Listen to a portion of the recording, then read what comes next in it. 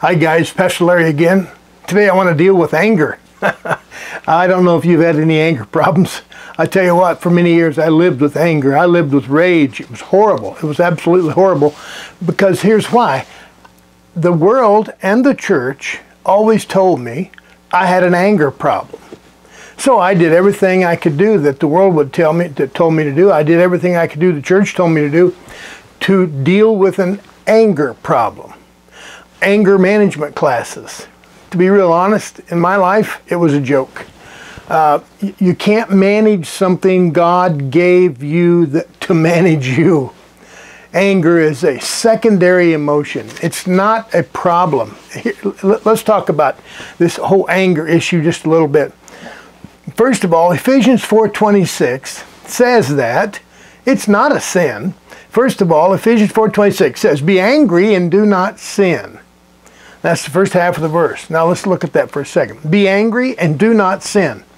In other words, anger is not the sin, but anger can cause you to behave or to respond, and your response would be sin. For instance, my anger for many years, when it would get triggered, I tell you what, I was just beside myself watching me just go through a temper tantrum like you can't believe. And I'm talking about an adult man. Everybody said I had an anger problem. I didn't have an anger problem. My anger worked real good. But what I did have was an inadequacy problem. Listen, anger is a secondary emotion that God has given us to help protect us from feelings that are worse, from situations where we're totally out of control and we need to get some control back in life. That's what anger is all about. It's not the anger. Anger is the fruit of the issue. Now, let's get to the root. What is the root of the issue? Well, in my life, anger was triggered when I felt, or when something triggered my sense of inadequacy. I lived for many years with anger. And not once did I put the two together, anger and inadequacy.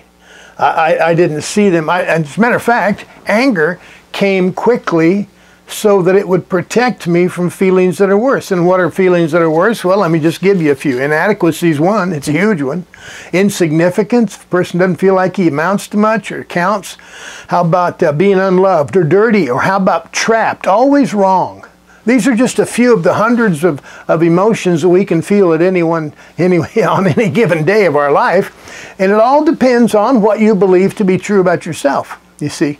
See, in my life, at age 9, I believed for a quick second that no matter how hard I tried, it'd never be good enough. And it was true at that moment. Because at age 9, I was trying to work and keep up with my father and my uncle, two grown men. They didn't expect me to, but I did, because what? This little boy wanted to boast and wanted to impress his dad and his uncle. But when I tried, and I did my best, I gave it all I had, but I failed.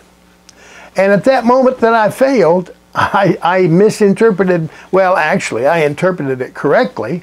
I interpreted the experience that said, no matter how hard you try, Larry Lowe, you're not going to be good enough. In other words, you're not going to be able to keep up with two adult men, silly boy. Well, that was okay for the moment. That was a truth then. But it stayed in my subconscious mind throughout my whole life, until I was in my late 40s, early 50s. I recognized that everything I did to get rid of anger didn't help. I mean, I memorized scripture, I prayed, I had carpet burns on my face from seeking and pleading with God to take care of my anger. But God's not going to take care of anything that's not the problem. One day I asked God the question that answered my whole issue, answered my whole dilemma. I mean, I'm telling you what, I'd take communion every day, I'd pray, I would spend hours just researching scripture to help me to get rid of the anger that I had, memorizing Romans 5, 6, 7, and 8 chapters, 5, 6, 7, and 8, memorized all of them, because I just believed there was something in there that I was missing. Looked at Galatians 5, all about walking in the Spirit, Did it all for a long time, and every time I'd think I'd just accomplished something, I memorized some new scripture, I would be sitting there quoting it out, and when I'd get to Romans 8:1, it says, "For now therefore there's no condemnation for those who are in Christ Jesus," I'd get angry. That would just trigger me right there, because I knew I still felt condemned, I still felt something, and I couldn't identify what it was. Until the day I asked God, I said, "God, where is this anger coming from? Where in the is this anger coming from?" God showed me immediately. See, I learned right then that when you ask God a specific question, He'll give you the specific answer. He'll show you something. And right at that moment, I saw that little boy. I saw me at 9 years old working with my dad and my uncle. I saw the very moment that I believed I'd never be good enough. And at that moment, I knew exactly what I felt. I was angry at God at the moment, actually, and I said, "Thanks, buddy. You've just proven to me that I've been inadequate my whole life." And God spoke to my mind, to my heart so simply. He said, "I didn't create you inadequate." He went on, he said, "You're not inadequate." He said, "When you find your place, you'll know you're more than adequate." And I repeated that back, kind of in a testing tone, in a threatening tone. "God, did you say you didn't make me inadequate?" And the moment I said those words, years of pain, 40-some years of pain drained out of me, and I was in my garage, and finally I got up off the floor of that garage after laying there and just weak as a kid and couldn't get up. And I got up finally, and I was new. Something happened. I mean, it was better than getting born again. I found myself lighter, happier, and you know, from that moment on in my life, I've never been angry. I lived in rage before that. But from the moment the Lord showed me what the real problem was, and I began to get smart enough to recognize anger wasn't the problem, it was the fruit of the problem. I was sinning in my anger, like it says in Ephesians 4:6, "Be angry and do not sin." I was sinning. My behavior, my actions, my words, my thoughts, everything was pure sinful because of my anger. But the anger wasn't the problem, that was the fruit of the problem. The last part of Ephesians 4:26 says, "And do not let the sun go down on your wrath." See, I'd every day usually go to bed with some kind of anger, some kind of fit, some kind of problem. I was a horrible person to be with. Well, the day I asked God the right question, He gave me that answer. If you've been told you have an anger issue, but you can't seem to get it under control, if hitting a pillow or hugging a tree doesn't help you, if standing in front of a mirror telling yourself nice things, which is impossible to do if you're angry, I tell you, that's an impossible thing to do, but that's some of the exercises that I had to try. Nothing worked. Nothing worked. Pray and had people pray for me. Oh my gosh, they rubbed the hair off my head. See that? There ain't no hair up there anymore because I had hands laid on me so much they rubbed the hair off. Well, that's not really where it went, but you understand. I had the church do everything it could do, and everybody was concerned for me because I was not a happy man. But I finally asked the one who knows all, God. Isn't that something? He's always the last one we try. I asked God where the anger was coming from. I just couldn't get a hold of it. And He showed me that memory. And the moment I began to communicate with Him in that memory, the anger left. The fruit of and all that poison of anger drained out of me because I suddenly realized I wasn't inadequate, but I believed I was as a young boy. So now, how do we get rid of anger? I just showed you. Talk to God. Ask Him where it's coming from. Now, what happens if He doesn't show you something? Well, then you look at that. Look at what you're angry at. What are you angry at? Who are you angry at? You got to be angry at something, see. I was angry at an emotion that was in me being triggered that I didn't even understand. But if you're not angry at an emotion, if you ask God where it's coming from, He'll show you where that lie was planted in your life. But if He doesn't show you anything, then what in that moment are you angry at? Are you angry at a person? Are you angry at God? Are you angry at yourself? Or are you angry at just life in general? That happens quite a lot too, you know. If you've hit dead-end roads, try, go around, try to grab the brass ring, always missing it, man, that can get to you.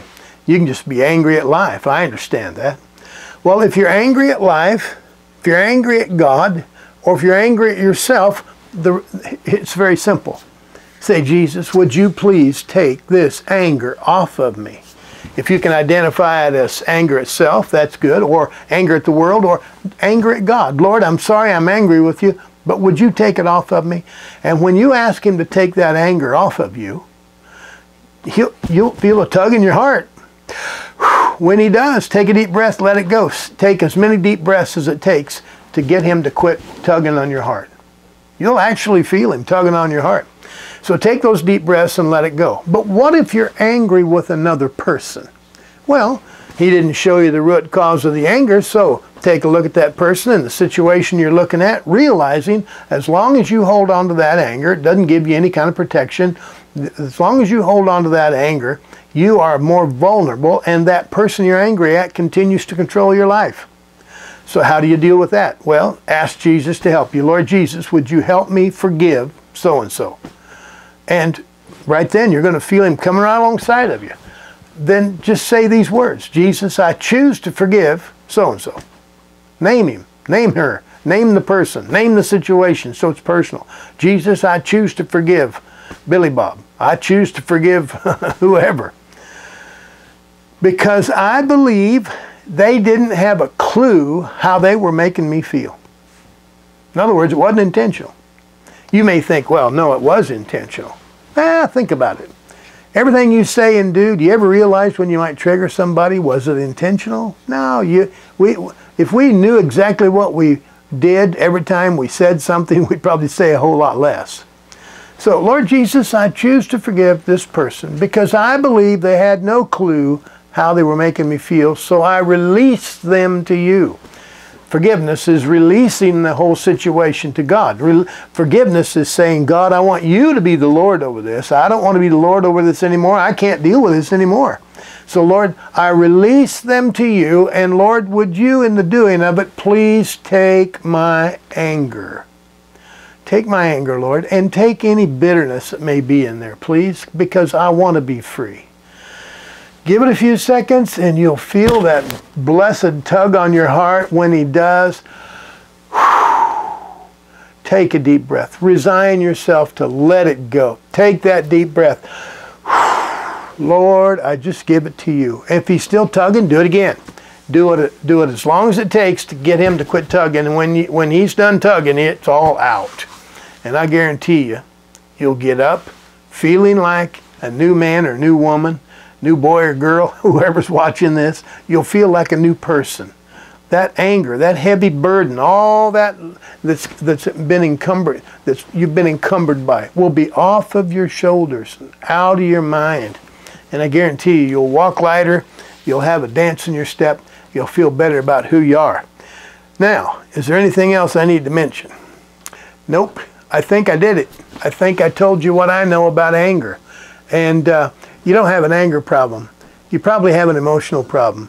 And that emotional problem, you know, is one of those horrible feelings that you believe about yourself, which is a lie.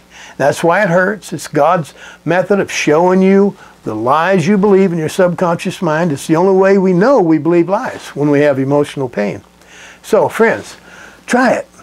Don't let anger run or ruin your life. Anger will ruin your life. Anger will ruin your witness for Christ. Anger will totally disturb relationships. Boy, believe me, I know. I've been there. So, my friends, try it. And if you struggle with it and you can't get rid of your anger, well, then give me an email. Send me an email. Go on my website, www.larrylow.com, all one string. It'll take you to my website. Go out to connect. It'll take you to a place where you can fill out a form and ask your questions, state your problem. Get me involved in it. I want to help you. I want to be able to help you walk free. I know how miserable it is to be controlled by anger.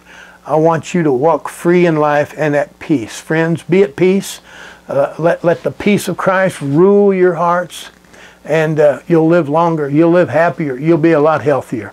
If what I'm teaching you is any help to you at all, don't be afraid while you're on my website to go out to give and make a tax-deductible donation so that we can continue to produce good quality teachings and keep you at peace. I want to help you. I want to keep you at peace. I figure, why should all I know just set in my head? I'm going to let you know it so you can learn to walk in perfect peace. God bless you. I love you. Keep in touch. Subscribe if you haven't already, and you'll be updated every time I post a new posting. Have a good day. God bless.